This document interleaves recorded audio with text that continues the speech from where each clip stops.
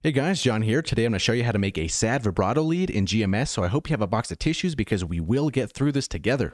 This is what it sounds like.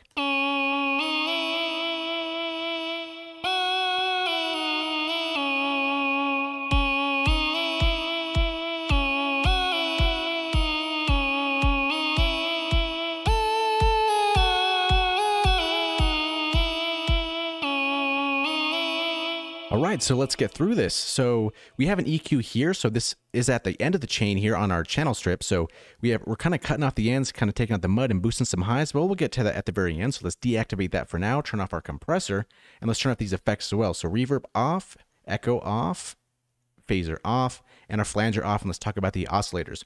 So for the first one, we're going to be using square retro, no pitch change at all, so just default. The next one's going to be silk, and also no change, just default. Number 3 and the noise are not going to be used, so forget about that. The second oscillator is going to be at 0.40. And we are going to be using a little bit of the sync option here at 0.09, so just a little bit to add some of that flavor. Without it, so just a little bit of that adds kind of the flavor already. There's going to be no unison, so one voice, the one that you're hearing. So you don't have to worry about the stereo or the detune, but we are going to be using mono voice, so it's going to be one note at a time for this patch. Moving on to the filter, the cutoff is going to be at 0.81. It is going to be keyboard tracked, and we're using a low pass filter with a little bit of resonance at 0.13. Now this keyboard tracking is very important for this patch because as we ascend notes, we kind of want the filter to open up a little bit. We don't really want it to be static, because if it's not, it just kind of makes it boring. So with it off, I feel like I can see the filter, and that bothers me. So turn the keyboard tracking on. There we go. Because that filter should open up as we ascend notes. It kind of gets that emotion out a little bit. Next, moving on to the envelope section, we're going to be using only one. As you can see, the second one, the amount is all the way to the bottom, so forget about the second one. So the first one, so what's happening here? First, I inverted it, and it's going to the filter right over here. The attack's going to be kind of slow at 0.68, and the decay is at 0.61, and the amount's just a little bit at 0.27. Now this is really kind of working the filter a little bit, kind of making it breathe a little more. So here's without it, and we're slowly going to introduce it.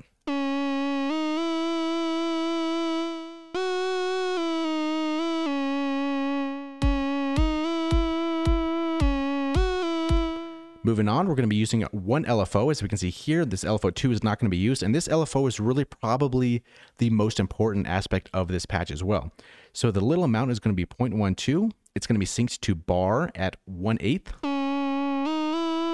Now what this is doing is, you can see here it's selected on the frequency, so the master frequency, and we're using a sine wave to move that. So we're really adding that vibrato. That's what all these little squiggly lines are here. So it really makes it sad. So if we turn it down all the way,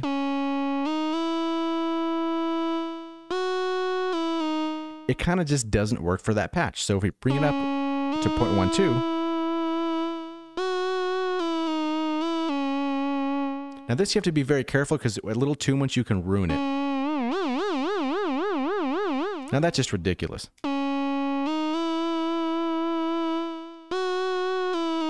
Next up, the main envelope, the attack is going to be 0, the decay is at 1, the sustain is at 1, and then the release is at 0.76. So a different note, but you get the point. Moving on to our effects here. The first one is going to be the flanger, so let's glue this. And what's cool with this flanger is I find a lot of the times that I don't really have to change too much of these parameters, so you can leave X and Y alone, the time and the feedback. And with that off,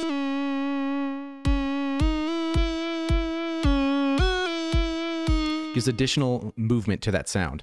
Moving on, we have the phaser, so let's glue this here. And same thing for this. I didn't even feel like I had to move these knobs, so that's always a win. Don't always feel like you have to adjust every single knob. Sometimes it just works, and if it does, take it as a win.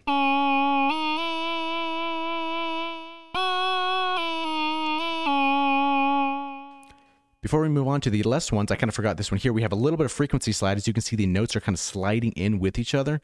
And we turn that on with this button here, and it's going to be kind of high at 0.37. So when we change notes, we can see how it's kind of rounded here. They slide into each other. With that off, so this is 0.37. Turn it up here, 0.37. There's a little bit of that, and it kind of does add. It's every little tiny screw that adds to the patch. Moving on to the echo, we're going to glue this as well. This one I did have to change the filter a little bit, but I left the feedback alone. So the filter is going to be about 0.27%, and we can see that on the top left up here.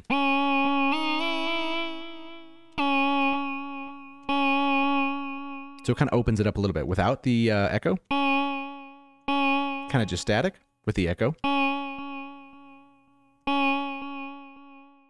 Next up, we're going to have our reverb to really open things up. Let's glue this, and the feedback I did have to change to 0.63, and the filter, I don't think I changed that one, so this is what that sounds like.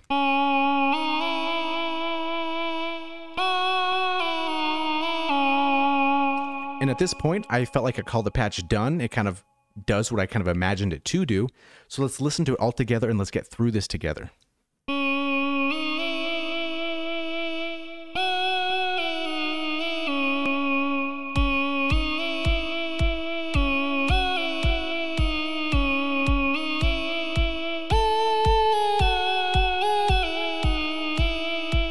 So if you notice here, this top part here, it kind of poked out a little bit too much, and that's where our compressor comes in. So before the compressor, we do generally want to EQ, and with that on,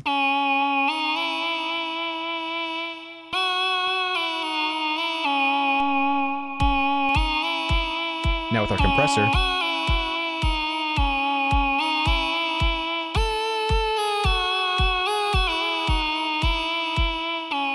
keeps all those dynamics in check, and then the EQ kind of sculpts that as well. So thank you for watching. If you liked the video, press the like on the video itself, and we'll see you in the next one.